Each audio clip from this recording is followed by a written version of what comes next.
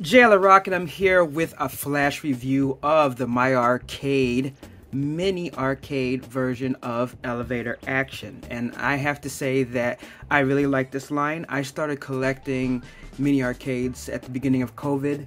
It was my way to deal with things, and I really like this line. I actually have a whole roll. If you've seen my videos, you'll see them in the background. So this one I bought a while ago. I think I paid about $22 for it. At the time, a lot of them were going for $19. And one of the reasons why I liked it, just starting off looking at it, is I love the colors and the artwork. It may not be an exact replica of the arcade cabinet, but I would say that it looks pretty close and it looks really good. The colors, the graphics, everything really matches. I love down here where the coin op would be. That's what you do. You push it in to turn it on. I'll show you more about that later. I just like the lines, the design, the symmetry. All that looks really nice. Of course, the MyArcade logo. If you turn it to the side, I really like, just again, it has like a gloss shine to it. It feels good. It's really nice.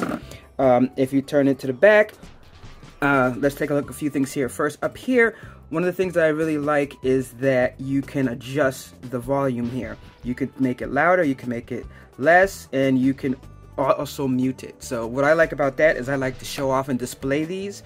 So when I'm doing that, it's really cool to have it because it's silent and not making noise all day. Also, you have a headphone jack which you can plug in. Let's take a look inside of the batteries. It takes 4 AA batteries. Very standard, that's nice. But what's really sweet about that is that if you don't want to use batteries, you can plug it in with the mini USB 2 right here. And that's how I have mine set up down here below, so that I can just plug it in and I'm able to have it just running all day. And like I said, the fact that you can mute it is nice. As far as sound speakers comes from here, and I have to say it sounds really good. It doesn't really even sound as if it's coming from behind. It just sounds really good. Now, there are some models of this that do like light up and such when you turn it on. You know, as far as like up here, that's not the case. In this case, this one is just as far as down here when you press it to turn on. But let's talk about buttons, because I mean, if you actually want to play this more than display it, that's important too.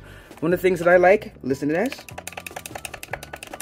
That sound, like, it feels good. It doesn't feel like it's gonna break, or you know, I'm not gonna get good response time on that or anything like that. It feels good. Same thing with these buttons up here. It feels good. The joystick is really great, and what's awesome is, look at this. You can take it off and then just use the D-pad, and the D-pad feels good and comfortable as well. And then you can just screw it on. I prefer actually the using the joystick, so I actually like that. So as I said, the buttons, everything, the whole thing is like 6.7 inches, and the screen itself is 2.75 inches. So let's turn it on. Now here's the only part that I have a problem for, and let me just lift this up a little bit and zoom in a bit, and you'll see what I'm talking about. Because even though it has everything as far as the licensing, this is not a bootleg, it's a real licensing and everything, it is the arcade version. So let me just show you a little bit of that gameplay.